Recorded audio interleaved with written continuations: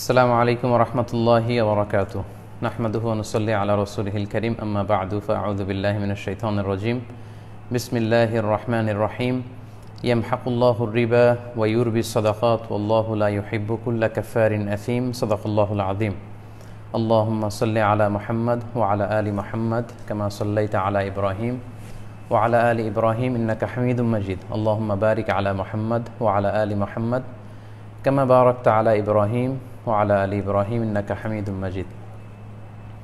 কাছে কিংবা দূরে, দেশে কিংবা প্রবাসে, যে যেখান থেকে আজকে আমাদের এই লাইভ প্রোগ্রামটি দেখছেন, আপনাদের সবাইকে জানাচ্ছি আন্তরিক শুভেচ্ছা এবং অভিনন্দন। আহলান ওয়া সাহলান ওয়া মারহাবান বিকুম ফি হাযাল লিকা আত-তাইয়িব আল মুবারাক। দেখতে দেখতে আমরা রমাদানের অনেকগুলো দিন কাটিয়ে ফেলেছি এবং আশা করছি আপনারা সবাই সেফ আছেন, নিরাপদে আছেন এবং আপনারা ব্যক্তিগত ইবাদতগুলো ঠিকঠাকভাবে পালন করছেন। আল্লাহ তাআলা আপনাদের ইবাদতগুলো কবুল করুক। কোভিড-19 এর এই পরিস্থিতির কারণে গোটা বিশ্বব্যাপী যারা আক্রান্ত কিংবা ক্ষতিগ্রস্ত অথবা সমস্যায় জর্জরিত, আল্লাহ তাআলা তাদের সবাইকে হেফাজতে রাখুক। যারা ঈমান সহকারে এই রোগের কারণে দুনিয়া থেকে বিদায় নিয়েছে, আল্লাহ তাআলা তাদেরকে আল্লাহ রাসূল সাল্লাল্লাহু আলাইহি ওয়াসাল্লামের ভাষ্য অনুযায়ী শাহাদাতের সর্বোচ্চ মর্যাদাটুকুন দান করুক এবং গোটা বিশ্বে আল্লাহ তাআলা এই রমাদানুল মুবারকের কারণে পাশাপাশি আমাদের সমাজে, আমাদের পরিবারগুলোতে শান্তি, রহমত, বারাকা, সমৃদ্ধি এগুলো দান করুক। সম্মানিত সুধী, আমরা বলেছিলাম যে রমাদানে প্রতি বৃহস্পতিবার বাংলাদেশ সময় রাত 9:30 আমরা মিজানুর রহমান আজহারি এই পেজটি থেকে লাইভে আসবো ইনশাআল্লাহ, এবং সময় দিয়েছিলাম 9:30 বাংলাদেশ সময়। কিন্তু অনেকে আমাদেরকে জানিয়েছেন যে 9:30 একটু আগে হয়ে যায়। আবার সম্প্রতি বাংলাদেশে মসজিদে যে তারাবির সালাত বা জামাতে সালাত পড়ার বিষয়টিরও ঘোষণা এসেছে। সো আমরা ভাবলাম যে আরও 15 মিনিট পিছিয়ে দিলে হয়তো বাংলাদেশ সময় 9:45 ফিক্স করে দিলে হয়তো অনেকের জন্য সুবিধা হবে। সেই সুবাদে আমরা 9:45 আজকে শুরু করছি। ইতিমধ্যে প্রায় 25,000 দিনী ভাই বোন আমাদের এই লাইভটিতে যুক্ত হয়েছেন। আমি সবাইকে অনুরোধ করব আপনারা শেয়ার করে দিন, ফলে অন্যান্য ভাই বোনেরা আজকের এই আলোচনাটি থেকে উপকৃত হতে পারবে ইনশাআল্লাহ বিইذنিল্লাহ। সম্মানিত সুধী, আজকে দুপুরবেলা আমি একটি স্ট্যাটাসের মাধ্যমে জানিয়েছি যে আজকের লাইভটি এবং সামনের যে আরও 2টি লাইভ হবে, এই 3টি লাইভে আমরা ধারাবাহিকভাবে জাকাত নিয়ে, সাদাকা নিয়ে, এগুলো নিয়ে কথা বলার চেষ্টা করব ইনশাআল্লাহ। এবং কয়েকটি সাব পয়েন্ট আপনাদের জন্য আমি আমার স্ট্যাটাসে শেয়ার করেছিলাম, যেখানে আমি বলেছি যে এগুলোর ব্যাপারে একটা স্পষ্ট ধারণা আমি আপনাদের সামনে উপস্থাপন করার চেষ্টা করব ধারাবাহিকভাবে এই 3টি লাইভ প্রোগ্রামের মধ্য দিয়ে ইনশাআল্লাহ। ওমা তাওফীকি ইল্লা বিল্লাহ। তাহলে আজকে নির্ধারিত টপিকের উপর লাইভের আলোচনা শুরু করার আগে আমি ছোট্ট একটি বিষয় আপনাদেরকে একটু ক্লারিফাই করতে চাই। সেটি হচ্ছে, গত লাইভে আমার আলোচনার একটা পর্যায়ে আমি আসহাবুল আমাল আশ-শাক্কা, মানে যারা প্রচণ্ড রোদে কঠোর পরিশ্রম করে যাদেরকে জীবিকা নির্বাহ করতে হয়, তাদের রোজার ক্ষেত্রে বিধান কি হবে এবং শরিয়া তাদের ব্যাপারে কি বলেছে, এই প্রসঙ্গটা আমি টেনেছিলাম। তো তারপর থেকে দেখেছি অনেকে আমার কাছে জানতে চেয়েছেন যে শায়েখ, রিকশাওয়ালাদের ব্যাপারে আপনি যেটা বলেছেন এটা একটু ক্লারিফাই করবেন কিনা, বা আগামী লাইভে এই বিষয় নিয়ে আপনি একটু কথা বলবেন কিনা। আসলে সম্মানিত দিনী ভাই এবং বোনেরা, বেসিক্যালি রিকশাওয়ালার প্রসঙ্গটা এটা কেবলমাত্র একটা উদাহরণ মাত্র। এটা উদাহরণ হিসেবে আমি এনেছিলাম যে প্রচণ্ড চৈত্র মাসে,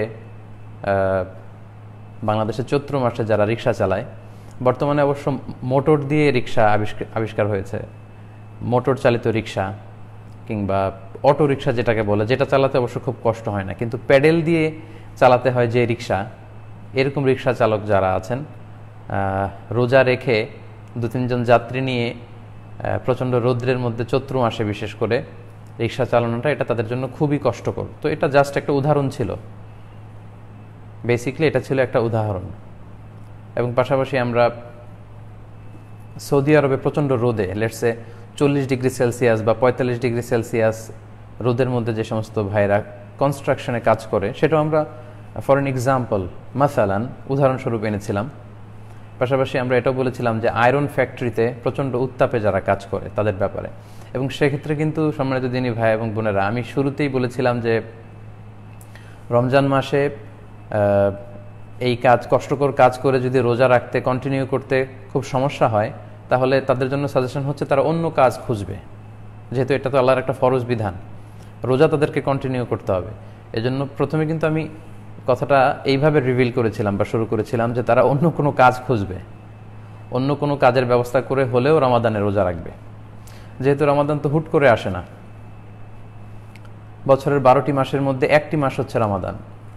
সো এই জাতীয় কষ্টকর কাজ যারা করে তারা আগ থেকে অন্য কাজের ব্যবস্থা তারা করবে এবং করে রোজা রাখবে, এটা দিয়ে আমি আসলে কথা শুরু করেছিলাম। তো আমি বেসিকলি পরিস্থিতি যখন কারো সাধ্যের বাইরে চলে যায় বা কেউ যখন নিরুপায় হয়ে যায়, ওই প্রসঙ্গটা বোঝানোর জন্য বলেছিলাম যে শারিয়া তাদেরকে ছাড় দিয়েছে, কিন্তু আমি একবারের জন্য কিন্তু বলিনি যে তাদের রোজা রাখা লাগবে না। আমি বারবার উল্লেখ করেছি যে তারা রোজা ভাঙতে পারবে, পরবর্তীতে তাদেরকে কাজা করে দিলে চলবে। তো এটা হচ্ছে নিরুপায় যদি কেউ হয়ে যায়, সাধ্যের বাইরে তো আল্লাহ তাআলা কিছু চাপিয়ে দেন না। তো এক্ষেত্রে কথা হচ্ছে এই জাতীয় কঠিন প্রচণ্ড গরমের মধ্যে থেকে যারা চাকরি করে বা কাজ করে যারা জীবিকা নির্বাহ করেন, তাদের ক্ষেত্রে কথা হচ্ছে আপনারা রমাদানে অন্য কোনো কাজের মাধ্যমে যদি জীবিকা নির্বাহের সুযোগ হয় সেটার সর্বোচ্চ চেষ্টা করতে হবে, অথবা দিনে কাজ বাদ দিয়ে যদি রাতে কাজ করে মেকআপ করা যায় সেটার চেষ্টা করতে হবে, অথবা রমাদানে যদি ছুটি নেওয়া যায় সেটার চেষ্টা করতে হবে, অথবা যেহেতু এটা 11 মাস পরে 1 মাসের জন্য রমাদান, সারা বছর একটু একটু খাবার জমিয়ে রেখে ইদ্তিখার করে বা একটু টাকা জমিয়ে রেখে রমাদানের জন্য এটা করতে হবে এবং তাদেরকে রোজা রাখতে হবে।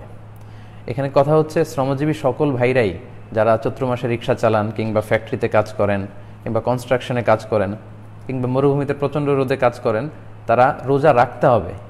সাহুর খেয়ে প্রতিদিন রোজা শুরু করবে, কিন্তু কাজ করতে করতে যদি অবস্থা এমন হয়ে যায় যে প্রচণ্ড পিপাসার্থ হয়ে গিয়েছেন, অনেক সময় এমন হয় যে বাংলাদেশে চৈত্র মাসে হিট স্ট্রোক করে অনেক লোক মারা যায়। তো রিক্সা চালাতে চালাতে কেউ যদি মারাত্মক পিপাসার্থ হয়ে যান এবং এটা ধৈর্য ধারণ করা যদি তার সাধ্যের বাইরে চলে যায়, অনেকে গরম উত্তাপের মধ্যে কাজ করতে করতে বেহুশ হয়ে যাওয়ার উপক্রম, এইরকম পরিস্থিতি যদি কারো ঘটে সেক্ষেত্রে তিনি রোজা ভাঙতে পারবেন। এবং এটা হানাফি মাযহাবেরও বিভিন্ন ফিকহের কিতাবে এমনটাই বলা আছে, রদ্দুল মুখতারেও ঠিক এরকমই বলা আছে, কেউ যদি প্রচণ্ড কাজের কারণে কষ্ট করতে করতে সে যদি পিপাসার্থ হয়ে যায়, প্রাণনাশের আশঙ্কা করে, তাহলে সেক্ষেত্রে সে ব্যক্তি রোজা ভাঙতে পারবে, পরবর্তীতে এই রোজাটি কাজা করে ফেলবে।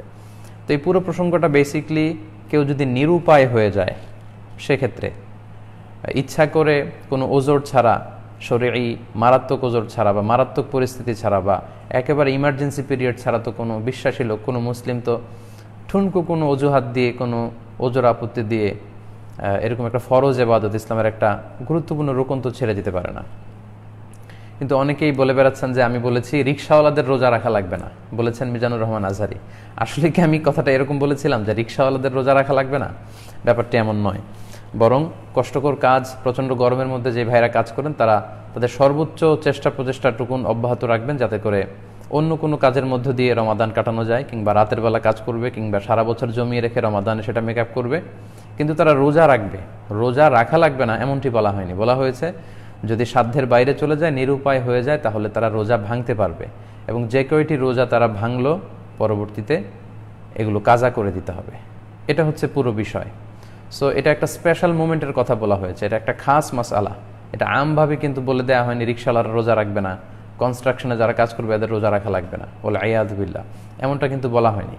তো আশা করি এই বিষয়টি আপনাদের কাছে সুস্পষ্ট হয়েছে। সম্মানিত দিনী ভাই এবং বোনেরা, আমরা বলেছিলাম যে আজকে থেকে শুরু করে সামনের 3টি লাইভে আমরা জাকাত এবং সাদাকা নিয়ে কথা বলবো। আজকে আমরা মূলত জাকাত সাদাকার 5টি বিষয় নিয়ে আপনাদের সামনে কথা উপস্থাপন করতে চাই। প্রথমে আমরা শুনবো সাদাকা বা দানের গুরুত্ব, ইসলামে সাদাকা বা দানের গুরুত্ব বা তাৎপর্য কতটুকু। তারপরে আমরা জানবো সাদাকায়নের বা দানের কিছু ইসলামী দৃষ্টিভঙ্গি। এরপর আমরা শুনবো জাকাতের গুরুত্ব ও তাৎপর্য। তারপর আমরা শুনবো জাকাত যারা আদায় করবে না ফরজ হওয়ার পরেও তাদের ব্যাপারে কি হুঁশিয়ারি বা শাস্তির ঘোষণা দেওয়া হয়েছে এই বিষয়টি। সবশেষে আমরা শুনবো কোন কোন খাতে, কোন কোন সেক্টরে জাকাতের অর্থ ব্যয় করা যাবে। তাহলে এই 5টি পয়েন্টে আজকে আমরা কথা শুনবো। আই রিপিট, আমি আবারও বলছি, প্রথমে আমরা কথা শুনবো সাদাকা বা দানের গুরুত্ব ও তাৎপর্যের ব্যাপারে। তারপর আমরা শুনবো সাদাকায়নের বা দানের ক্ষেত্রে ইসলামী কিছু দৃষ্টিভঙ্গি। তারপরে শুনবো জাকাতের গুরুত্ব ও তাৎপর্যের ব্যাপারে। তারপর শুনবো জাকাত আদায় না করলে কি শাস্তির ঘোষণা আছে সে ব্যাপারে, এবং সবশেষে আমরা শুনবো জাকাত বন্টনের বা জাকাত বিতরণের সারিয়া নির্ধারিত যে কয়েকটি খাত আছে এই খাতের ব্যাপারে ইনশাআল্লাহ। তাহলে আসুন আজকের এই লাইভ প্রোগ্রামে আমরা আমাদের মূল আলোচনার দিকে ফিরে যাই। শুরুতে আমরা শুনবো সাদাকা বা দানের গুরুত্ব ও তাৎপর্য। পবিত্র কালামুল্লাহ মাজিদে আমাদেরকে ডোনেশন করা, দান করা, সাদাকা করা, এটার ব্যাপারে অনেক বেশি উৎসাহিত করা হয়েছে। আল্লাহর হাবিব সাল্লাল্লাহু আলাইহি ওয়াসাল্লাম আমাদেরকে দানের ব্যাপারে খুব বেশি উৎসাহিত করেছেন, এবং যিনি দান করেন, দানশীল ব্যক্তিকে আল্লাহ তাআলা খুব বেশি পছন্দ করেন, এবং দানের মধ্য দিয়ে আল্লাহ তাআলা দানশীল ব্যক্তির যত বিপদ আপদ বালা মুসিবত এগুলোকে দূর করে দেন। এজন্য কালামুল্লাহ মাজিদে সূরাতুল বাকারার 280 নম্বর আয়াতে আল্লাহ তাআলা ইরশাদ করছেন, ওয়া আন তাসাদ্দাকু খায়রুল লাকুম ইন কুনতুম তা'লামুন, তোমরা সাদাকা করো বা দান করো, এটা তোমাদের জন্য কল্যাণকর যদি তোমরা বুঝতে। তো যিনি দান করেন তিনি আল্লাহ তাআলার কাছে অত্যন্ত প্রিয় একজন ব্যক্তি, এবং দানশীল ব্যক্তির এই দানের মধ্য দিয়ে এটা প্রমাণিত হয় যে সে ব্যক্তি অন্যের ব্যথায় ব্যথিত হন, অন্যের কষ্টে তিনি কষ্ট পান, ফলে তিনি অন্যকে সাহায্য করতে চান, সাপোর্ট করতে চান, সাহায্যের হাত তিনি বাড়িয়ে দিতে চান। তো এজন্য দানশীল ব্যক্তিকে আল্লাহ তাআলা অত্যন্ত বেশি পছন্দ করেন। আমরা অনেক সময় মনে করি আমরা যদি ডোনেট করে দেই টাকা বা দান করে দিই তাহলে তো আমার টাকা কমে গেল, কিন্তু এটা ইসলামী দৃষ্টিভঙ্গির একেবারে বিরোধী। আসলে দান করলে, সাদাকা করলে, চ্যারিটি করলে বা ডোনেশন করলে আপনার সম্পদ কমে না, বরং সম্পদ বাড়ে। এতে আল্লাহ বারাকা দিয়ে থাকেন। যারা আমরা বারাকায় বিশ্বাসী তারা আমরা এটা বিশ্বাস করি, আমরা যদি দান করি এতে আমার সম্পদ কমবে না, বরং আল্লাহ তাআলা আমার সম্পদে অনেক বারাকা দিবেন। এরকম প্রায় শোনা যায় যে কোটি টাকা প্রতি মাসে ইনকাম করে, কিন্তু তার ফ্যামিলি মেম্বার্সদের এমন কিছু দুরারোগ্য ব্যাধি আল্লাহ তাআলা দিয়ে দিয়েছেন যেগুলোর কারণে প্রতি মাসে 50 লক্ষ টাকা, 60 লক্ষ টাকা একটা হসপিটাল বিল পরিশোধ করতে তার ব্যয় হয়ে যায়, এবং মাস শেষে কিছুই থাকে না, বরং সে ঋণের বোঝায় জর্জরিত। আবার 20,000 টাকা প্রতি মাসে ইনকাম, সেখান থেকে উনি দান করেন, এই দানের বরকতে, এই বারাকার কারণে সব খরচ, তার প্রয়োজনীয় খরচ শেষে মাস শেষে কিছু টাকা তার থেকে যায়। তো এটা কেন থাকে? কারণ এতে আল্লাহ তাআলা বারাকা দিয়েছেন। তো আমরা যারা বারাকায় বিশ্বাস করি, আমরা বিশ্বাস করি দান করলে কমে না, আসলে এটা বাড়ে।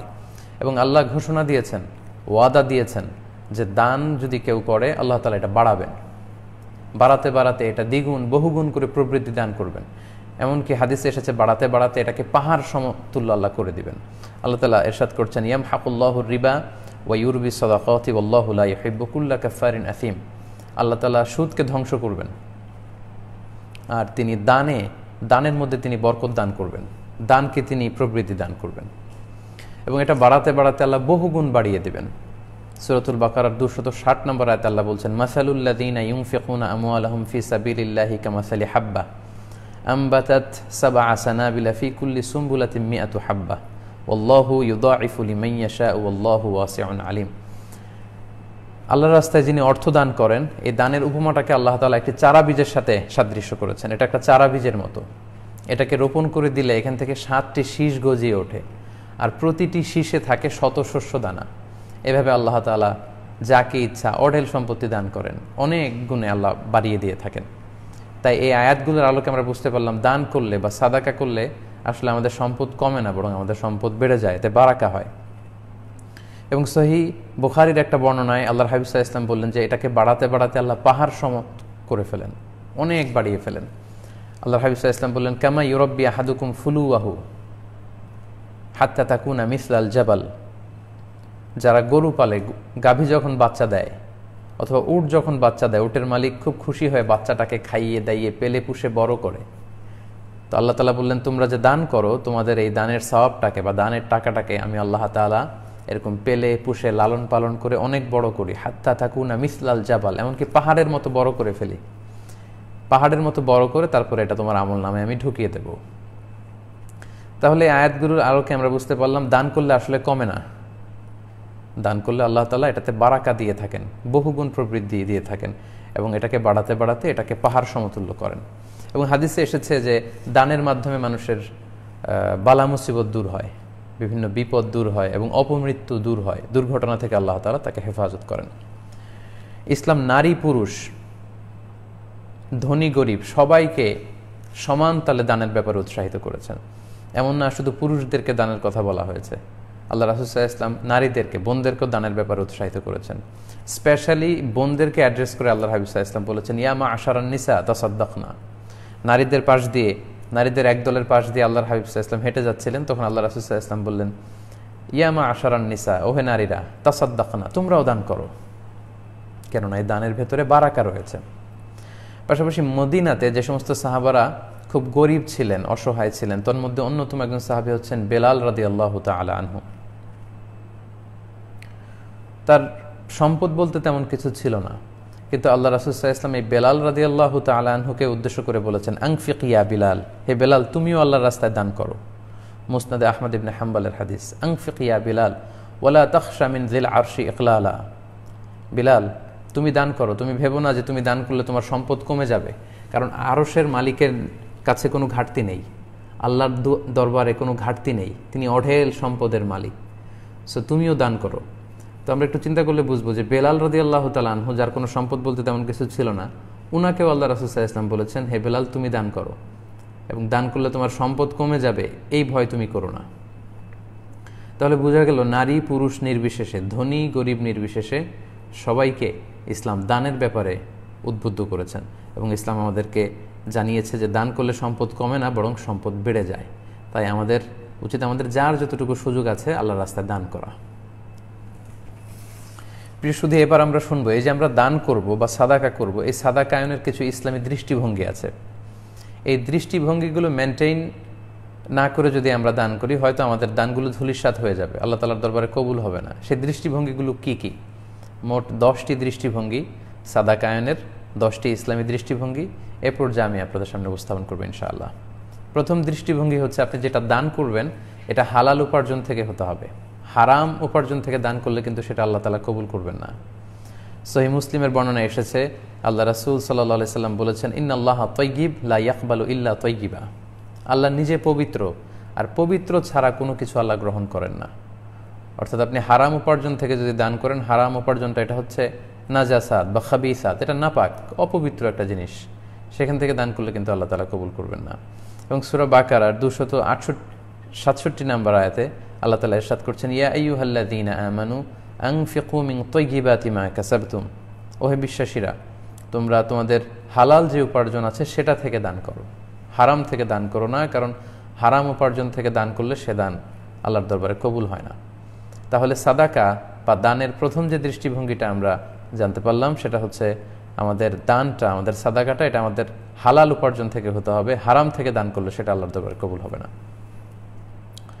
2 নম্বর দৃষ্টিভঙ্গি হচ্ছে, আমরা যখন দান করব ভালো জিনিসটা আল্লাহর রাস্তায় দান করব, সবচেয়ে ভালোটা, যেটা আমি নিজের জন্য পছন্দ করি সেটাই আমি আল্লাহর রাস্তায় দেব। কিন্তু আমরা অনেক সময় এটা করি না। একজন ভিক্ষুক এসে টাকা চাইলো, স্যার কিছু টাকা দেন, তখন দেখা যায় যে পকেট থেকে আমরা টাকা বের করে সবচাইতে নোংরা, পচা, ছেঁড়া, ময়লাযুক্ত যে 10 টাকার নোটটা ছেঁড়া, ওইটা আমরা ভিক্ষুককে দেই। এটা কিন্তু আসলে ঠিক না। বরং যেটা চকচকে সুন্দর নোট, যেটা আমরা রেখে দিতে চাই, ওইটা গরিবের হাতে তুলে দেওয়া উচিত। কারণ আল্লাহর রাস্তায় আমরা যেটা দেবো এটা যেন সবচাইতে ভালো হয়। সূরাতুল বাকারার 267 নম্বর আয়াতে আল্লাহ বলেন, ওয়ালা তায়াম্মামুল খাবিসা মিনহু তুনফিকুন। যেটা নাপাক, যেটা সুন্দর না, যেটা ভালো নয়, এমন কোনো জিনিস তোমরা আল্লাহর রাস্তায় দান করো না, বরং সবচাইতে ভালো জিনিসটা তোমরা আল্লাহর রাস্তায় দান করো। আমরা অনেক সময় এমন হয় যে কারো আম গাছ আছে, সে ভাবলো যে আমগুলো পাড়ার পরে কিছু আম গরিব মিসকিনদের মধ্যে দান করবো। তো দেখা যায় যে সবচাইতে পচা যে আমগুলোর মধ্যে পোকা ধরে গিয়েছে, ওই পোকাযুক্ত পচা আমগুলো আমরা গরিবদের হাতে তুলে দিই। এটাও কিন্তু দানের যে সঠিক দৃষ্টিভঙ্গি তার সাথে কন্ট্রাডিক্ট করে। কারণ আল্লাহ তাআলা কালামুল্লাহ মাজিদে ইরশাদ করেছেন, লান তানালুল বিররা হাত্তা তুনফিকু মিম্মা তুহিব্বুন। তোমরা ততক্ষণ পর্যন্ত পুণ্য হাসিল করতে পারবে না যতক্ষণ না তোমরা নিজেরা নিজেদের জন্য যেটাকে পছন্দ করো সেটা যতক্ষণ না অন্যকে দান করতে না পারবে, সেটা আসলে প্রকৃত দান হবে না। তাই সম্মানিত দিনী ভাই এবং বোনরা, দানের ক্ষেত্রে যেটা সবচাইতে ভালো জিনিস সেটা যেন আমরা আল্লাহর রাস্তায় দান করি। ছিঁড়া টাকার যে ছিঁড়া নোট থাকে, ময়লা নোট থাকে আমাদের পকেটে, খুঁজে খুঁজে ওইটা যেন দান না করি। আমি গাছের আম দান করতে চাই, পচা আমগুলো, নষ্ট আমগুলো, যেগুলো আমার খেতে রুচিতে বাঁধে, এগুলো যেন আমি গরিবের হাতে তুলে না দিই। তাহলে দানের দ্বিতীয় দৃষ্টিভঙ্গি হচ্ছে আমরা ভালো জিনিসটা আল্লাহর রাস্তায় দেব। সাদাকায়ন বা দানের 3 নম্বর দৃষ্টিভঙ্গি হচ্ছে দান করতে হবে প্রয়োজনাতিরিক্ত যেটা আছে আপনার, সেটা মানে আপনার নিজের যে বেসিক নিড, এগুলো পূরণ করার পরে এরপরে আপনার কাছে উদ্বৃত্ত অতিরিক্ত যেটা থাকবে সেটা আপনাকে দান করতে হবে। আপনার নিজের প্রয়োজন পূরণ না করে আপনি দান করবেন, এইরকম দানের কথাও কিন্তু ইসলাম আমাদেরকে উদ্বুদ্ধ করেনি। আল্লাহ তাআলা সূরাতুল বাকারার 219 নম্বর আয়াতে বলছেন, ওয়াসআলুনাকা মাযা ইউনফিকুন কুলিল আফওয়া। নবী হে, লোকেরা আপনাকে জিজ্ঞেস করে যে তারা কি দান করবে আল্লাহর রাস্তায়, আপনি তাদেরকে সোজা সাপটা ক্লিয়ারলি বলে দিন আল আফওয়া, যেটা অতিরিক্ত, যেটা তোমার লাগছে না, তোমার যত প্রয়োজনীয় বেসিক নিডস আছে এগুলো তুমি ফুলফিল করেছো, এরপরে তোমার কাছে অতিরিক্ত অর্থ জমা হয়ে আছে, সেখান থেকে তুমি দান করবে। পাশাপাশি দানের ক্ষেত্রে যেন আমরা ভারসাম্য, চেক অ্যান্ড ব্যালেন্স করি, ভারসাম্য রক্ষা করি, সেটাও কিন্তু ইসলাম আমাদেরকে জানিয়েছে এবং শিখিয়েছে। সূরাতুল ফুরকানে যেখানে আল্লাহ রহমানের প্রিয় বান্দাদের গুণাবলীর কথা বলছিলেন, সেখানে একটি আয়াতে আল্লাহ তাআলা বলেছেন, ওয়াল্লাযীনা ইযা আনফাকু লাম ইউসরিফু ওয়া লাম ইয়াকতুরু ওয়া কানা বাইনা যালিকা কাওয়ামা। এর মানে হচ্ছে বিশ্বাসীদের বৈশিষ্ট্য হচ্ছে, বা রহমান এর বান্দাদের, প্রিয় বান্দাদের বৈশিষ্ট্য হচ্ছে, তারা যখন দান করে তারা অপচয়ও করে না, আবার কৃপণতাও করে না, বরং চেক অ্যান্ড ব্যালেন্স। ওয়া কানা বাইনা যালিকা কাওয়ামা, দানের ক্ষেত্রে তারা ভারসাম্য করে, সেখানে তারা কৃপণতাও করে না, আবার সেখানে তারা অপচয়ও করে না, বরং চেক অ্যান্ড ব্যালেন্স করে। তাহলে দানের 3 নাম্বার যে দৃষ্টিভঙ্গি আমরা সাদাকায়নের ক্ষেত্রে জানলাম, সেটা হচ্ছে প্রয়োজনের অতিরিক্ত যেটা সেটা দান করা এবং দানের ক্ষেত্রে ভারসাম্য রক্ষা করা। দান করার 4 নম্বর ইসলামী দৃষ্টিভঙ্গি হচ্ছে দান করতে হবে শুধুমাত্র আল্লাহ তাআলার সন্তুষ্টির জন্য। এটা লোক দেখানো কোনো কারণে যেন দান না হয়ে যায়। যদি আমরা লোক দেখানো কোনো কারণে দান করি তাহলে কিন্তু সেই দানটা আল্লাহ তাআলার দরবারে কবুল হবে না, যেটাকে আমরা শো অফ বলি, মানুষকে দেখানোর জন্য, বাহাবা পাওয়ার জন্য। তাহলে এটা হয়ে যাবে কাল্লাযী ইউনফিকু মালাহু রিআ আন-নাস, মানুষকে দেখাবার জন্য তারা এই দানটা করলো। এই দান কিন্তু আল্লাহ তাআলা কবুল করবে না। কারণ হাদিস শরীফে এসেছে যে অনেক দানশীল ব্যক্তি জাহান্নামে যাবে। কিয়ামতের দিন অনেক বড় বড় দানশীলকে আল্লাহ বলবেন যে তুমি জাহান্নামে যাও। তো দানশীল ব্যক্তি বলবে, আল্লাহ আমার সমুদয় সম্পত্তি আমি তো তোমার জন্য ব্যয় করেছি, আমি কেন জাহান্নামে যাব? আল্লাহ তাআলা বলবেন যে তুমি এগুলো ব্যয় করেছিলে যে লোকজন তোমাকে বলবে যে তুমি অনেক বড় হাতেম তাই, তুমি অনেক বড় দানবীর, তো এগুলো তো দুনিয়াতে তোমাকে বলা হয়েছে, আমার কাছে তুমি কি চাও? আমার কাছে তোমার জন্য আর কোনো কিছু নাই, অবশিষ্ট নেই, তুমি জাহান্নামে যাও। বলে আইয়াযু বিল্লাহ। তো এই জন্য লোক দেখানো দান যারা করবে, এরকম অনেক দানশীলও কিন্তু জাহান্নামে যাবে। তাই শো অফ করার জন্য যেন আমরা দান না করি। আল্লাহর হাবিব সাল্লাল্লাহু আলাইহি ওয়াসাল্লাম মুসনাদে আহমদের বর্ণনায় বলেছেন যে ইন্না আখওয়াফা মা আখাফু আলাইকুম আশ-শিরকুল আসগর। আমি তোমাদের ব্যাপারে, আল্লাহর হাবিব সাল্লাল্লাহু আলাইহি ওয়াসাল্লাম বলেন, আমি তোমাদের ব্যাপারে সবচাইতে বেশি যেটার ভয় পাই সেটা হচ্ছে শিরকে আসগার। সাহাবীরা বললেন, ওমা শিরকুল আসগার ইয়া রাসূলুল্লাহ, হে আল্লাহর রাসূল, শিরকে আসগারটা কি? আল্লাহ রাসূল সাল্লাল্লাহু আলাইহি ওয়াসাল্লাম বললেন, আর রিয়া, লোক দেখানো মানসিকতা। আমরা যা করব এটা শুধুমাত্র কেবলমাত্র একমাত্র আল্লাহ তাআলাকে দেখানোর জন্য করব। কিন্তু সেই জায়গাটা যদি আমরা মানুষকে বসিয়ে দেই, অর্থাৎ মানুষকে দেখাবার জন্য যদি আমরা সাদাকা করি, দান করি, তাহলে ওই দান কিন্তু আল্লাহ তাআলা কবুল করবে না। তাহলে 4 নম্বর দৃষ্টিভঙ্গি আমরা জানতে পারলাম যে দানে আমরা শো অফ করতে পারবো না, একমাত্র আল্লাহকে দেখানোর জন্য দান করব। দান করার 5 নম্বর ইসলামী দৃষ্টিভঙ্গি হচ্ছে গোপনে দান করার চেষ্টা করা। এটা সবচাইতে উত্তম। দান দুভাবে করা যায়। কোরআনে দুটোর কথাই বলা হয়েছে, সিররান ওয়া আলানিয়া, প্রকাশ্যে এবং গোপনে। আল্লাহ তাআলা কালামুল মাজিদের সূরাতুল বাকারার 271 নম্বর আয়াতে বলছেন, ইন তুবতু সাদাকাতি ফানি'ম্মা হিয়া ওয়া ইন তুখফুহা ওয়া তু'তুহাল ফুকারা ফাহুয়া খায়রুল লাকুম। তোমরা যদি প্রকাশ্যে দান করো, ইন পাবলিক, যদি তোমরা চ্যারিটি করো বা ডোনেশন করো, এটা ভালো। কিন্তু তোমরা যদি গোপনে করো, সিক্রেটলি যদি দান করো, এটা সবচাইতে ভালো, এটা সর্বোত্তম দানের পন্থা। এই দানের মধ্যে কোনো ভেজাল নেই, এটা নির্ভেজাল দান। তাই যদি সম্ভব হয় আমরা আমাদের দানটুকু যত গোপনে করতে পারবো, তত বেশি আল্লাহ তাআলার দরবারে এটা কবুল হওয়ার পসিবিলিটি তত বেশি বেড়ে যাবে, তত বেশি হাই হবে। পাশাপাশি এই হাদিসটি তো আমরা অনেকেই জানি যে আল্লাহ তাআলা কিয়ামতের কঠিন ময়দানে 7 শ্রেণীর ব্যক্তিকে তার আরশের নিচে ছায়া দিবেন, যেদিন আল্লাহ তাআলার আরশের ছায়া ছাড়া আর কোনো ছায়া থাকবে না, আর কোনো ছায়া থাকবে না। তোর মধ্যে 1 শ্রেণীর ব্যক্তি হচ্ছে রজুলুন তাসাদ্দাকা বিসাদাকা ফাআখফাহা, যে ব্যক্তি গোপনে দান করে।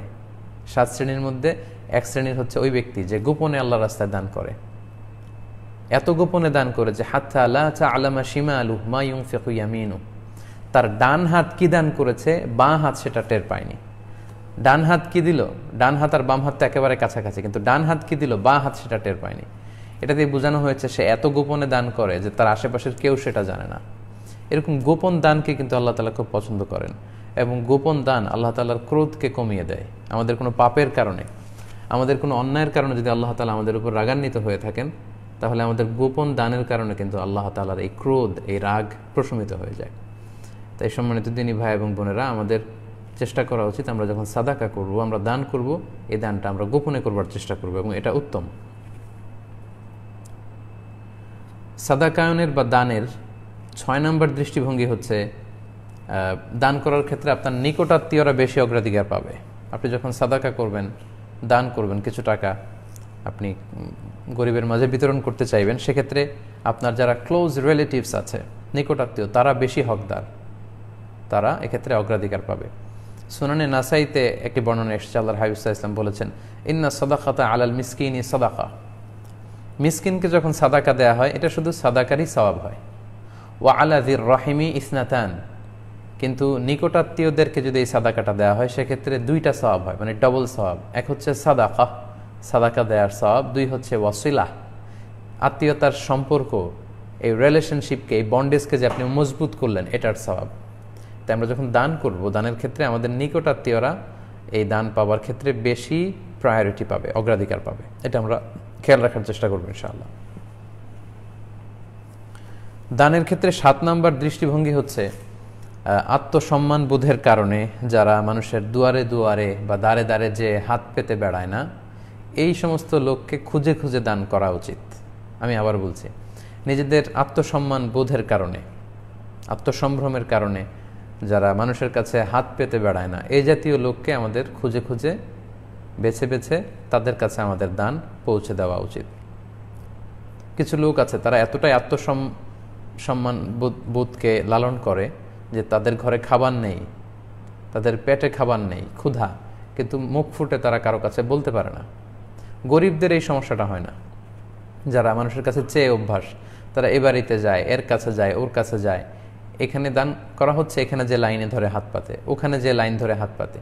কিন্তু কিছু লোক আছে, তারা আত্মসম্মানের কারণে কোথাও লাইন ধরতে পারে না, কারো কাছে বলতে পারে না। তারা এমনভাবে চলে, তাদের ভেতরকার কষ্টটা, এই কষ্ট তাদেরকে দুমড়ে মুচড়ে একেবারে শেষ করে ফেলে, কিন্তু তারা কারো কাছে মুখ ফুটে কিছু বলে না। ইসলাম আমাদেরকে শিখিয়েছে যে ওই সমস্ত লোকদেরকে খুঁজে খুঁজে তাদের হাতে তোমার সাদাকা পৌঁছে দাও। এবং কালামুল্লাহ মাজিদে আল্লাহ তাআলা এ ব্যাপারে আমাদেরকে সূরাতুল বাকারার 273 নম্বর আয়াতে বলেছেন, ইয়াহসাবুহুমুল জাহিলু আগনিয়া মিনাত তাআফফুফ তা'রিফুহুম বিসীমাহুম লা ইয়াসআলুনান নাসা ইলহাফা। মূর্খরা, কিছু নির্বোধ লোকেরা তাদেরকে দেখে মনে করে যে তারা ধনী, আসলে তারা ধনী না। তাদের আত্মসম্মানের কারণে তারা মানুষের কাছে চেয়ে বেড়ায় না, হাত পেতে বেড়ায় না। আমাদের উচিত তাদের কাছে আমাদের দানগুলো পৌঁছে দেয়া। এই কোভিড-19 এই আউটব্রেকের পিরিয়ডে যারা ধনী তারা তো দান করে যাচ্ছেন, আর যারা গরিব তারা এই দান গ্রহণ করছেন। এবং যারা হাত পাতার অভ্যাস আছে, তারা সব জায়গায় যে হাত পাততে পারে, তারা হয়তো একবারের জায়গায় 5 বার 10 বার ত্রাণ পাচ্ছেন বা সহযোগিতা পাচ্ছেন। কিন্তু আত্মসম্মান বোধের কারণে যারা অন্যের কাছে হাত পাততে পারে না, তারা কিন্তু খুব কষ্টে আছেন। অর্থাৎ মধ্যবিত্ত বা নিম্ন মধ্যবিত্ত যে ফ্যামিলিগুলো আছে, এই লম্বা লকডাউনের কারণে যাদের উপার্জনের কোনো সুযোগ হয়নি, তারা কিন্তু অনেক কষ্টে ছিল এবং আছে। আমাদের উচিত এই জাতীয় নিম্ন মধ্যবিত্ত ফ্যামিলির যারা আত্মসম্মানের কারণে অন্যের কাছে হাত পেতে বেড়ায় না, তাদেরকে খুঁজে খুঁজে যেন আমরা তাদেরকে সহযোগিতা করি। দানের বা দান করার 8 নম্বর দৃষ্টিভঙ্গি হচ্ছে দান করে খোটা দেয়া যাবে না। আপনি কিছু টাকা একজনকে সহযোগিতা করলেন, এরপরে আবার বলতে শুরু করলেন যে আমি তো তোমাকে এটা দিয়েছি, ওইটা দিয়েছি।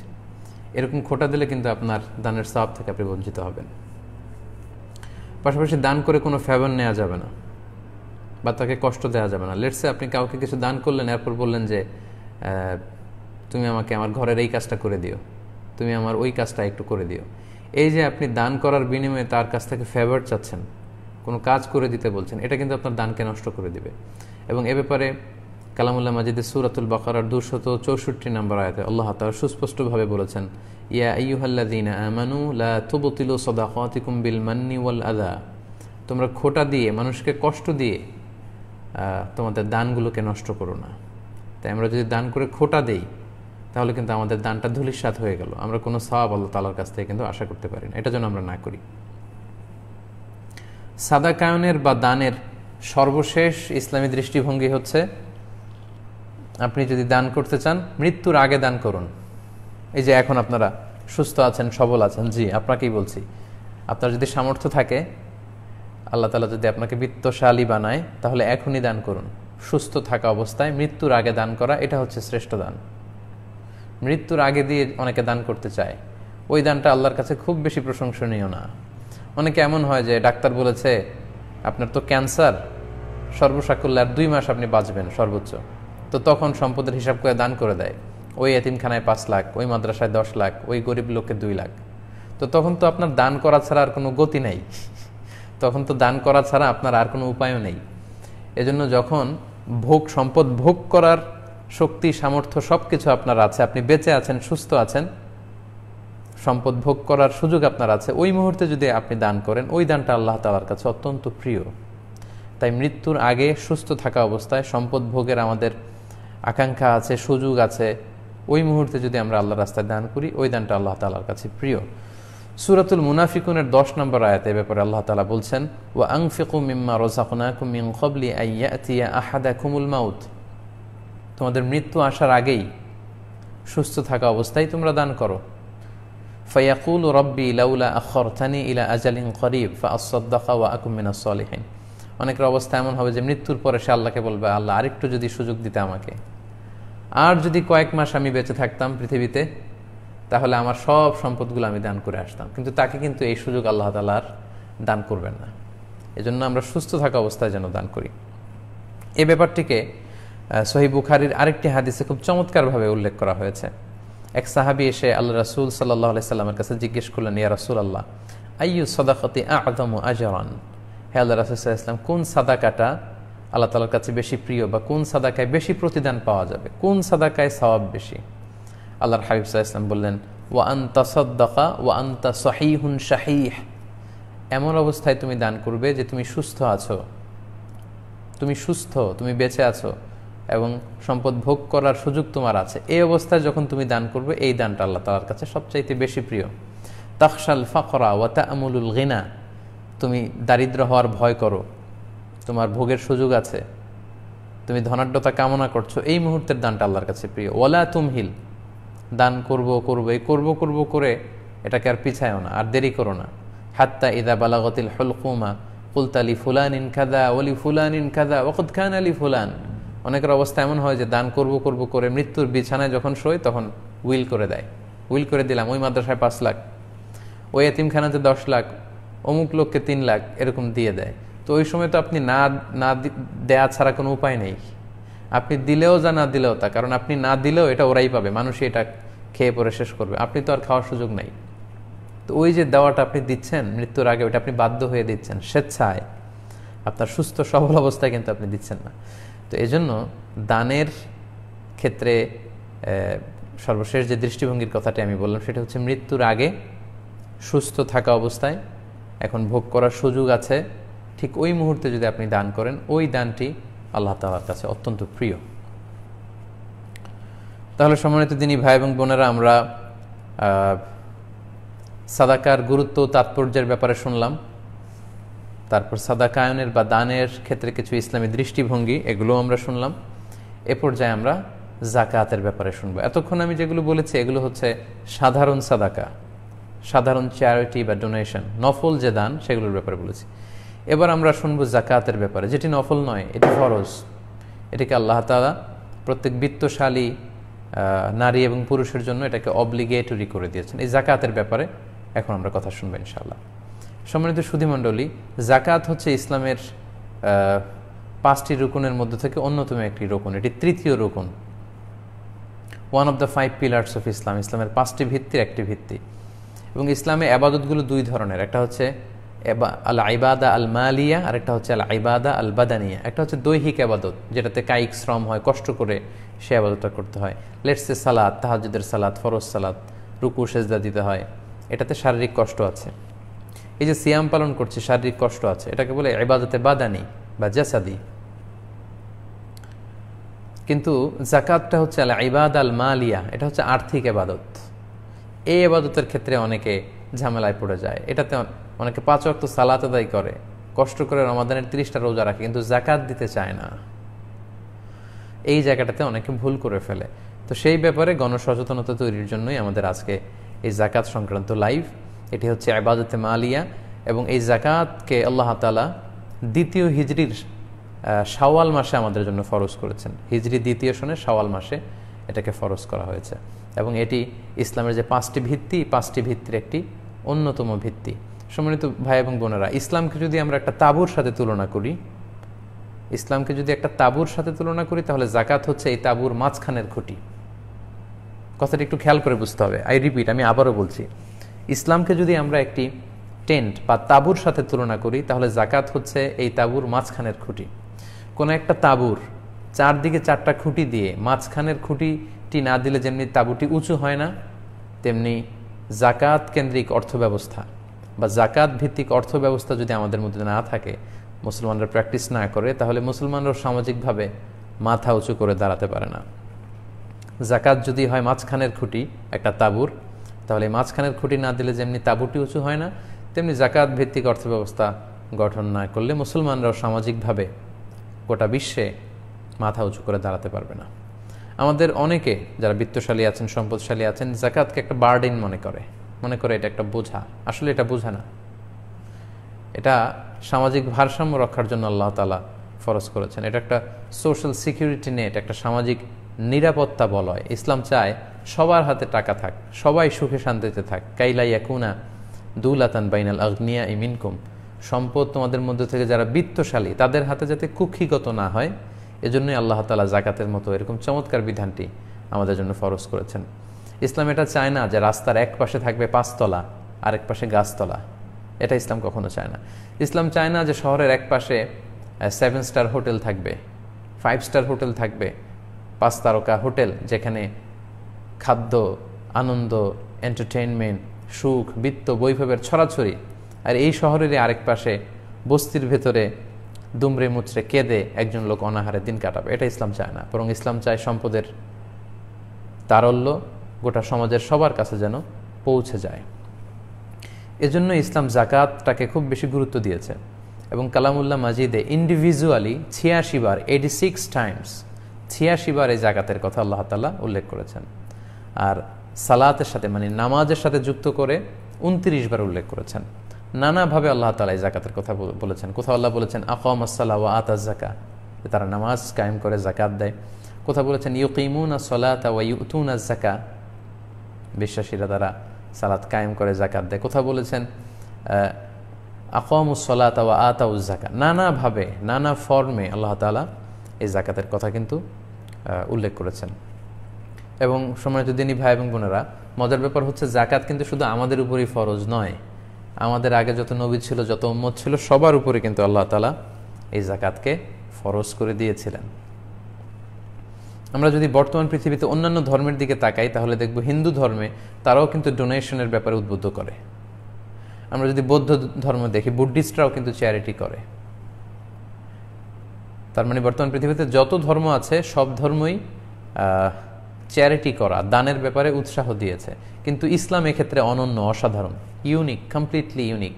ইসলাম শুধু দানকে উদ্বুদ্ধই করেনি, ইসলাম শুধু দানের ব্যাপারে উৎসাহিতই করেনি, বরং ইসলাম এটাকে ফরজ করে দিয়েছে বিত্তশালীদের জন্য। যারা ধনী তাদেরকে শুধু উৎসাহিত করেনি, তাদেরকে 2.5%, তাদের সম্পদের 2.5% দান করা প্রতি বছর, এটাকে ওয়াজিব করে দিয়ে ফরজ করে দিয়েছে, অব্লিগেটরি। তাই আমাদের মনে রাখতে হবে জাকাত কিন্তু গরিবের প্রতি করুণা নয়। যারা জাকাত দিচ্ছেন তারা গরিবদের প্রতি করুণা করছেন, দয়া দেখাচ্ছেন, বিষয়টা এমন না। এটা গরিবদের হক। আল্লাহ বলছেন ওফি আমওয়ালিহিম হাক্কুন লিসাইলি ওয়াল মাহরুম। আর বিত্তশালীদের সম্পদে, ধনীদের সম্পদে গরিবদের অধিকার রয়েছে, যেটাকে রাইটস বলে, হিউম্যান রাইটস, উইমেন রাইটস। এরকম জাকাতটা হচ্ছে, এটা হচ্ছে পুর people's right, vulnerable people's right. সমাজে যারা সুবিধা বঞ্চিত, গরিব, দুস্থ, এটা তাদের অধিকার, এটা তাদের প্রতি দয়া নয়। আমি জাকাত দিয়ে আমি কোনো দয়া গরিবকে দেখাচ্ছি না, বরং গরিব লোকটি জাকাত নিয়ে আমার প্রতি দয়া দেখিয়ে গিয়েছে। এর কারণ আমার জাকাত দেয়া ফরজ, এটা আমাকে দিতেই হবে, এটা না দিলে আমি শাস্তির সম্মুখীন হব, আল্লাহ সুপ্রিম কোর্টের কাঠগড়ায় আমি আসামি হিসেবে দাঁড়াবো। কিন্তু একজন গরিবের জন্য জাকাত নেয়া কিন্তু ফরজ নয়। সে চাইলে জাকাত নিতেও পারে, জাকাতের টাকা না নিয়ে কষ্টেও দিনাতিপাত করতে পারে। তার মানে আমি জাকাত দিয়ে তার প্রতি করুণা করছি না, বরং সে আমার কাছ থেকে জাকাত নিয়ে সে আমাকে হেল্প করে যাচ্ছে, আমাকে বাঁচাচ্ছে, সে আমার দায় মুক্তি ঘটাচ্ছে সে। কারণ এটা দিতে না পারলে আমি কিন্তু দায় থেকে মুক্ত হচ্ছি না। তাই আমার প্রিয় বিত্তশালী ভাই এবং বোনেরা যারা আছেন, আমরা যেন কখনো এটা মনে না করি যে জাকাত দিয়ে আমরা করুণা করছি না। এটা অব্লিগেটরি, আমাদের ফরজ কাজটুকুন আমরা করছি। এই জন্য সুরানে তিরমিজির একটি হাদিসে আল্লাহ রাসূল সাল্লাল্লাহু আলাইহি ওয়াসাল্লাম বলেছেন, ইযা আদাইতা যাকাতা মালিক ফাকাদ কাদাইতা মা আলাইক। যখন তুমি জাকাত দিলে তখন তুমি করুণা করোনি, বরং তোমার উপর যেটা অবধারিত ছিল তুমি সেটাই করেছ। এবং ইসলামের এই জাকাতের সিস্টেম এটা রাষ্ট্রীয়ভাবে উত্তোলনের কথা, অর্থাৎ গভর্নমেন্ট এই জাকাতকে কালেক্ট করবে এবং যারা গরিব পুর সিটিজেন আছে তাদের মধ্যে বিতরণ করবে। সহিহ বুখারীর বর্ণনা যে তুখাযু মিন আগনিয়াইহিম ওয়া তুরাদ্দু আলা ফুকারাইহিম, it will be taken from the richer section of the society and it will be distributed to the poor people, the vulnerable people of the society. এটা মুসলিম সমাজের ধনীদের থেকে উত্তোলন করা হবে এবং গরিবদের মধ্যে বিতরণ করে দেওয়া হবে, যাতে করে সমাজে দারিদ্র্য বিমোচন হয়ে যায়, খাদ্যের অভাবে টাকার অভাবে কেউ যাতে আর কখনো কষ্ট না পায়। অর্থাৎ এই অর্থের তারল্য, এই লিকুইডিটি যাতে সবার হাতে হাতে থাকে, সবাই মিলে যাতে একটা সুখী সমৃদ্ধ দেশ এবং সমাজ গড়ে তুলতে পারে। এবং আমরা কিন্তু দেখেছি এটার সুফল।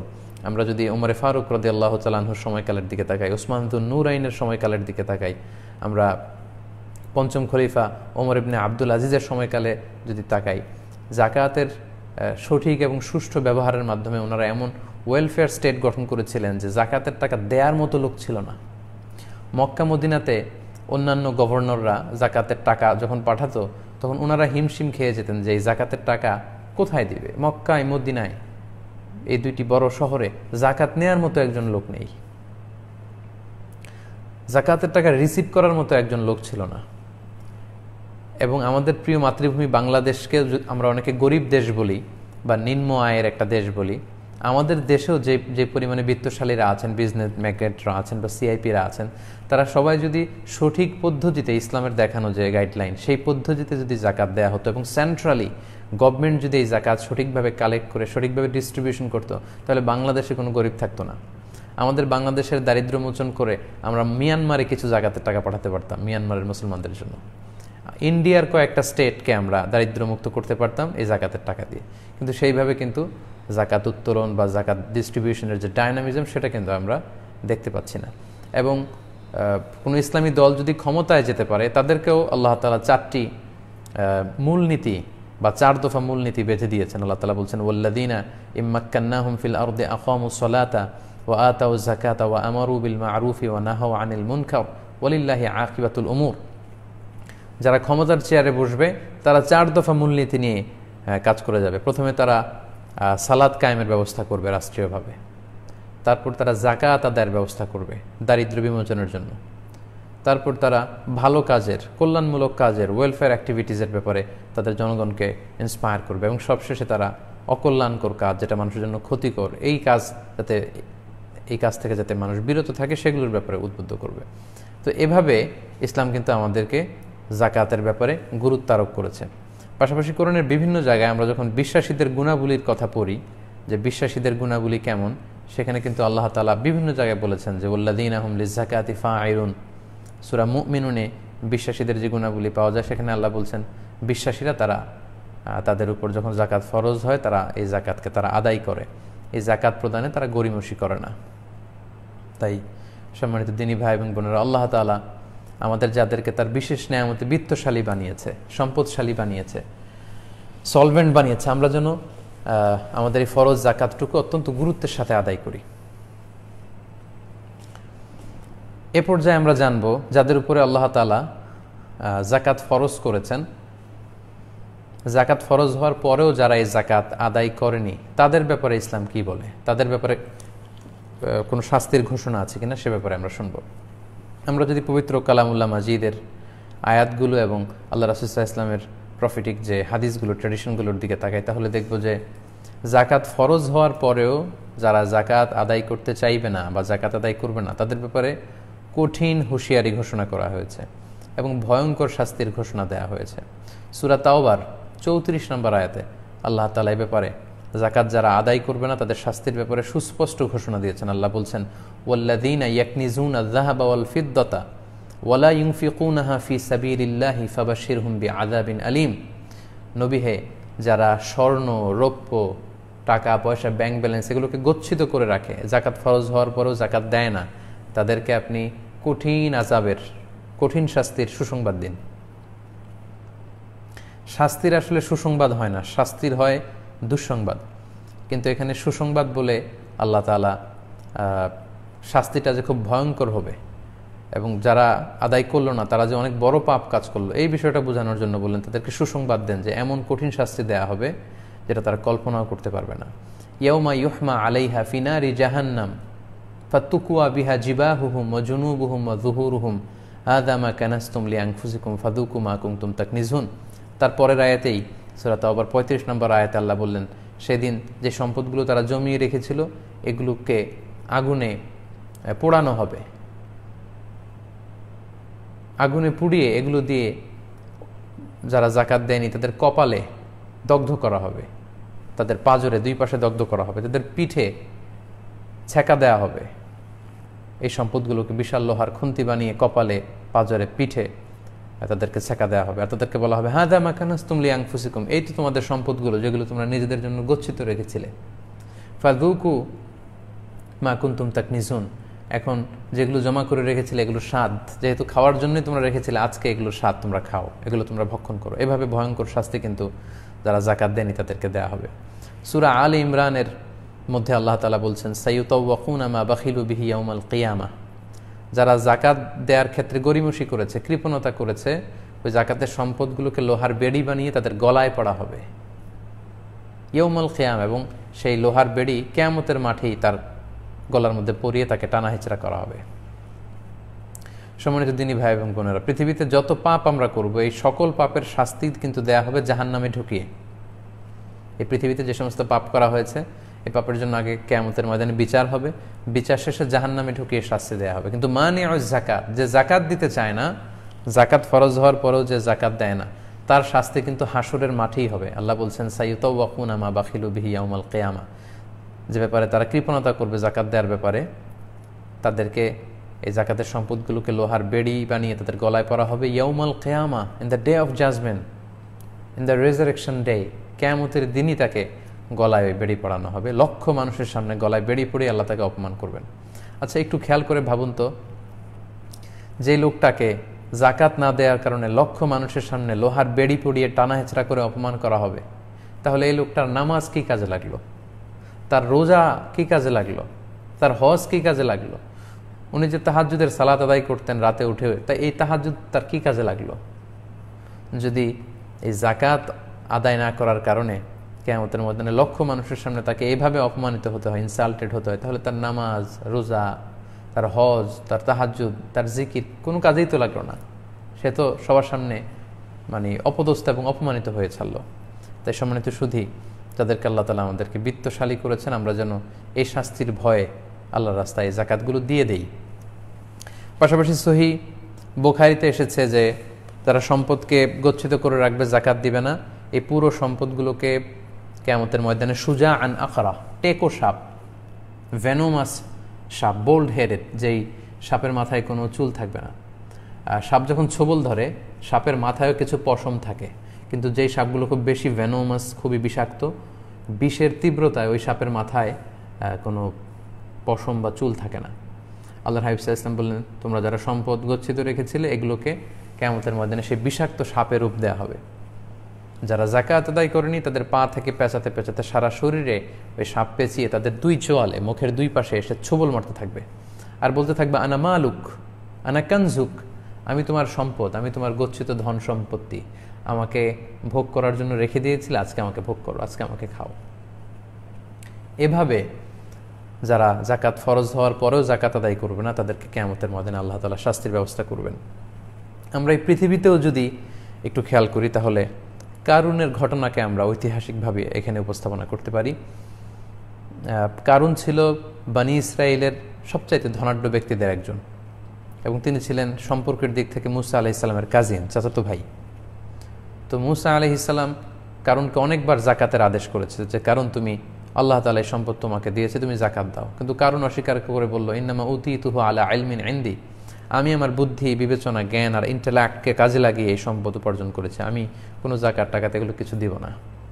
মুসা আলাইহিসসালাম বারবার রিমাইন্ডার দেওয়ার পরেও যখন সে শুনেনি, তখন মুসা আলাইহিসসালাম কারণকে বলল, তাহলে তুমি আল্লাহর পক্ষ থেকে আযাবের অপেক্ষায় থাকো। ঠিকই আল্লাহ তাআলা আযাব পাঠালেন।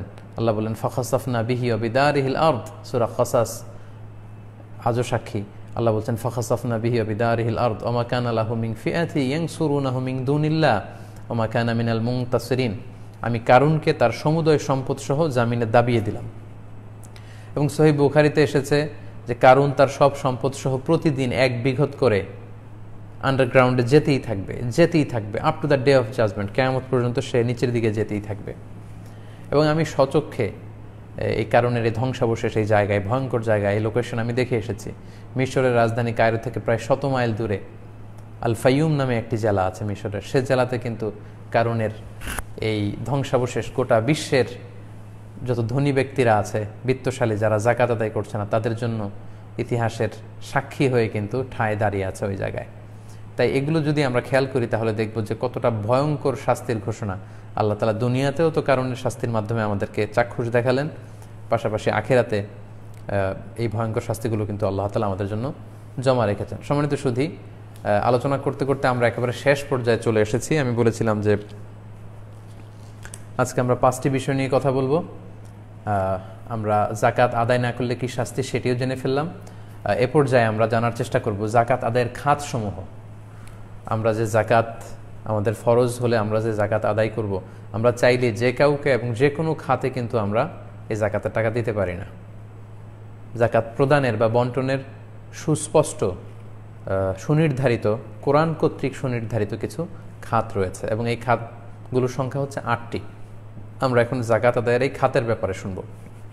সূরাতুত তাওবার 60 নম্বর আয়াতে আল্লাহ খুব সুস্পষ্টভাবে জাকাত আদায়ের খাতগুলো বর্ণনা করেছেন। আল্লাহ বলছেন, ইন্নামা সাদাকাতু লিল ফুকারাই ওয়াল মাসাকিনি ওয়াল আমিলিনা আলাইহা ওয়াল মুআল্লাফাতি কুলুবুহুম ওয়া ফির রিকাবি ওয়াল গারিমিনা ওয়া ফি সাবিলিল্লাহি ওয়া ইবনিস সাবিল ফারিদাতাম মিনাল্লাহ ওয়াল্লাহু আলিমুন হাকিম। আল্লাহ তাআলা বলছেন যে জাকাত সবাইকে দেয়া যাবে না, জাকাত 8টি খাতে দেয়া যাবে কেবলমাত্র। সে 8টি খাতের প্রথম খাতটি কি? প্রথম খাত হচ্ছে ইন্নামা সাদাকাতু লিল ফুকারা, জাকাত ফকিরদেরকে দেয়া যাবে 1 নম্বর। 2 নম্বর হচ্ছে ওয়াল মাসাকিন, মিসকিনদেরকে দেয়া যাবে। ফকির এবং মিসকিন এরাই হচ্ছে জাকাত দেওয়ার প্রাইমারি খাত, এরাই মূলত বেশি হকদার, ফকির এবং মিসকিন, এদেরকে জাকাত দিতে হবে। এখন ফকির এবং মিসকিন কারা? ইমাম আল আযম আবু হানিফার মতে, ইমাম আযম আবু হানিফা রাহিমাহুল্লাহ, ওনার মতে ফকির হচ্ছে মান লাহু শাই, যার সামান্য কিছু আছে কিন্তু এতে তার চলে না, তারা হচ্ছে ফকির। আর মিসকিন হচ্ছে মান লাইসা লাহু শাই, যার কিছুই নাই, একেবারে নিঃস্ব, কোনো কিছু নেই। তাহলে এই ফকির এবং মিসকিন তাদেরকে আমরা জাকাত দিতে পারবো। তাহলে আমরা ইমাম আল আযম আবু হানিফা রাহিমাহুল্লাহর ভাষ্য অনুযায়ী জানতে পারলাম ফকির হচ্ছে মান লাহু শাই, যার সামান্য কিছু আছে কিন্তু এটা দিয়ে তার চলে না, তার যে বেসিক নিডস এগুলো কিন্তু সে ফুলফিল করতে পারে না, যেমন তার অন্ন, বস্ত্র, বাসস্থান, চিকিৎসা, শিক্ষা, এই যে বেসিক নিডস আছে একজন মানুষের অ্যাজ এ হিউম্যান বিং, এগুলো আমাদের বেসিক নিডস। তো ফকির হচ্ছে যার সামান্য কিছু আছে কিন্তু তার খাবারের টাকা পুরোপুরি হয় না, তার থাকার মতো ভালো কোনো ঘর নেই, তার চিকিৎসার জন্য টাকা নেই, তার গায়ে দেওয়ার মতো ভালো জামা নেই, কিংবা তার ছেলে মেয়ে পড়াশোনা করবে সেজন্য তার পর্যাপ্ত টাকা পয়সা নেই। এই জাতীয় লোক তারা হচ্ছে ফকির, সামান্য কিছু আছে কিন্তু তার চলে না, তাদেরকে আমরা জাকাত দিতে পারবো। 2 নম্বর হচ্ছে মিসকিন, যার কিছুই নেই, একেবারে নিঃস্ব। রাস্তায় আমরা দেখি ভব ঘুরে মানুষের কাছে চেয়ে বেড়ায়, ঘর নেই, বাড়ি নেই, কিচ্ছু নেই, ছন্ন ছাড়া, সুবিধাবঞ্চিত মানুষ, পথ শিশু, এরা হচ্ছে মিসকিন, এদেরকে আমরা দিতে পারবো। 3 নম্বর হচ্ছে ওয়াল আমিলিনা আলাইহা। আমিলিন মানে হচ্ছে যারা জাকাত ম্যানেজমেন্ট সেন্টারে জব করবে, অর্থাৎ জাকাত উত্তোলনের জন্য, যেহেতু ইসলামী সিস্টেম হচ্ছে যে রাষ্ট্রীয়ভাবে মুসলিম দেশে জাকাত কালেক্ট করা হবে এবং ডিস্ট্রিবিউশন করা হবে। তো এই কালেকশনের কাজে যারা কালেক্টর থাকবে, যারা সুপারভাইজার থাকবে, যারা এই জাকাত ম্যানেজমেন্টের এই কর্মকাণ্ডের যারা স্টাফ থাকবে, তাদেরকে আল্লাহ তাআলা জাকাতের অর্থ থেকে তাদেরকে স্যালারি দেওয়ার অনুমতি দিয়েছেন। যদিও তারা ধনী হয়ে থাকে, যদিও তারা ব্যক্তিগতভাবে ধনী হয়ে থাকে, কিন্তু জাকাত উত্তোলন, জাকাত বিতরণ, এই সমস্ত কাজে যে সমস্ত স্টাফ বা কর্মীরা নিয়োজিত, তাদের স্যালারিটা জাকাতের অর্থ থেকে দেয়া যাবে। 4 নম্বর হচ্ছে ওয়াল মুআল্লাফাতু কুলুবুহুম, ওয়াল মুআল্লাফাতু কুলুবুহুম,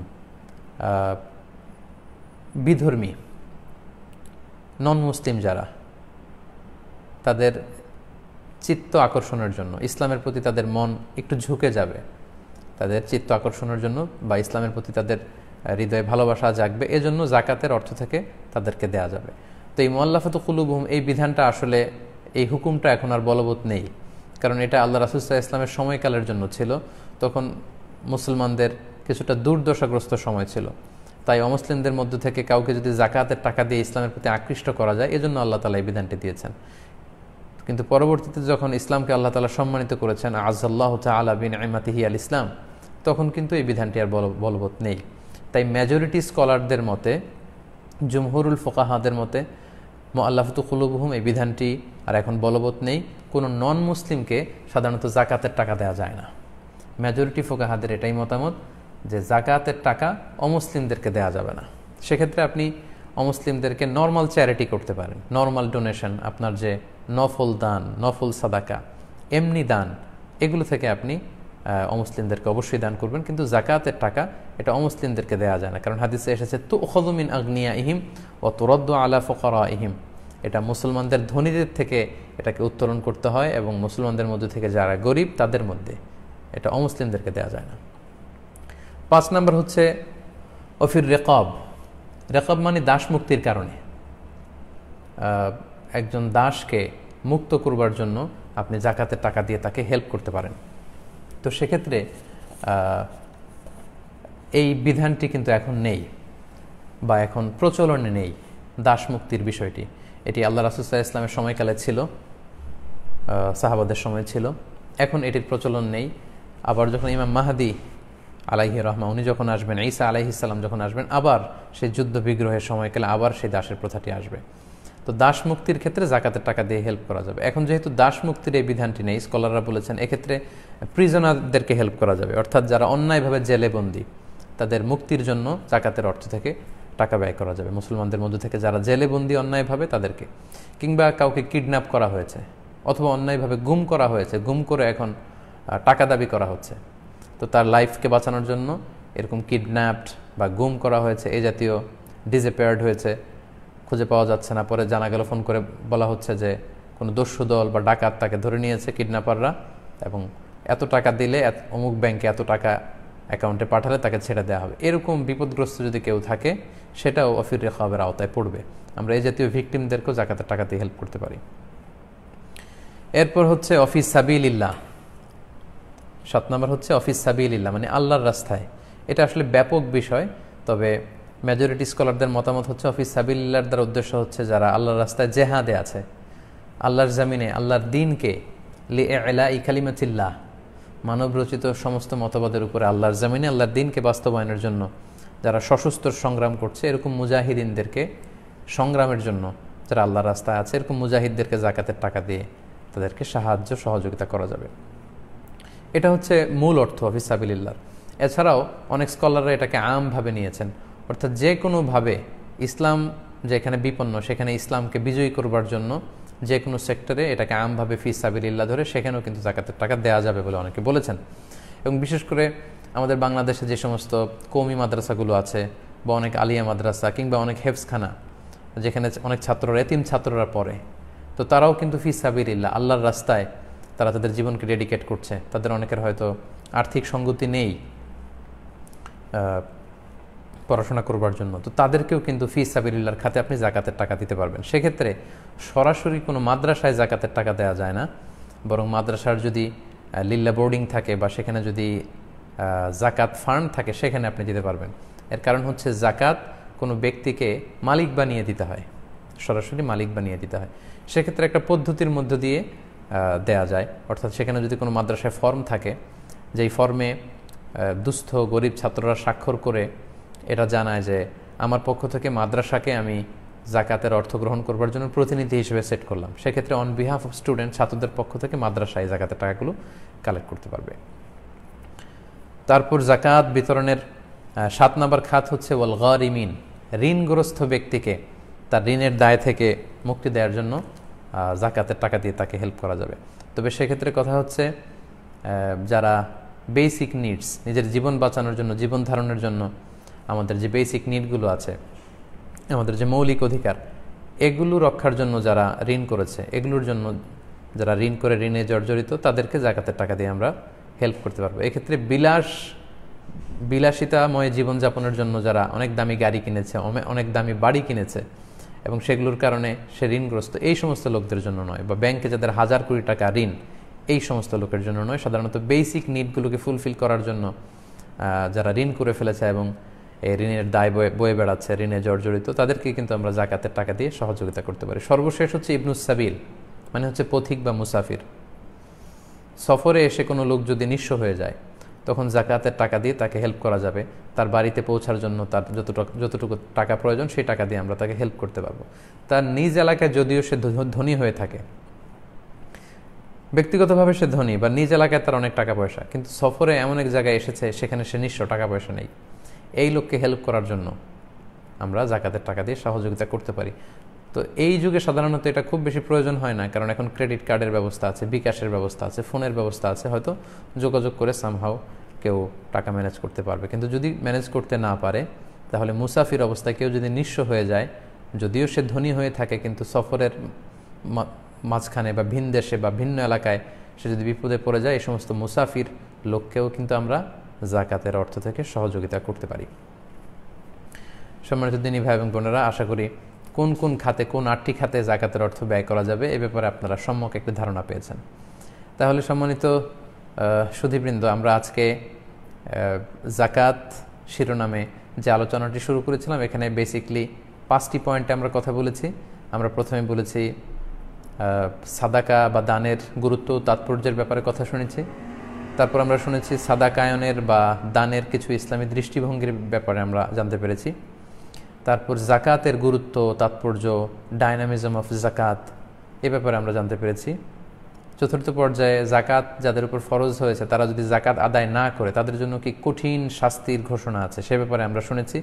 এবং সবশেষে কোন কোন খাতে জাকাত দেয়া যাবে এ ব্যাপারে আমরা জানতে পেরেছি। আমরা ধারাবাহিকভাবে জাকাত রিলেটেড অন্যান্য যে পয়েন্টগুলো আজকে আমি আমার ফেসবুক স্ট্যাটাসে উল্লেখ করেছি, সেগুলো নিয়ে আমরা সামনের রমাদানের যে আরও 2টি বৃহস্পতিবার পাবো, সেই 2টি বৃহস্পতিবারে মিজানুর রহমান আজহারি নামের এই ভেরিফাইড পেজটি থেকে বাংলাদেশ সময় রাত 9টা 45 আবারও আমরা জাকাত সম্পর্কে লাইভে আলোচনা শুনতে পারবো। আশা করি আজকের এই আলোচনা থেকে আপনারা উপকৃত হয়েছেন। আপনারা যারা যুক্ত হয়েছেন, আপনাদের সবাইকে আবারও আন্তরিক অভিনন্দন এবং মোবারকবাদ জানাতে চাই। এবং আমি রিকোয়েস্ট করব, আপনারা যারা যুক্ত হয়েছেন, মেহরবানি করে আজকের লাইভটি শেয়ার করে দিন, যাতে অন্যান্যরাও আজকের আলোচনা থেকে উপকৃত হতে পারে। আল্লাহ তাআলা আপনাদের সবাইকে ভালো রাখুন, সুস্থ রাখুন, ঈমানের সাথে রাখুন।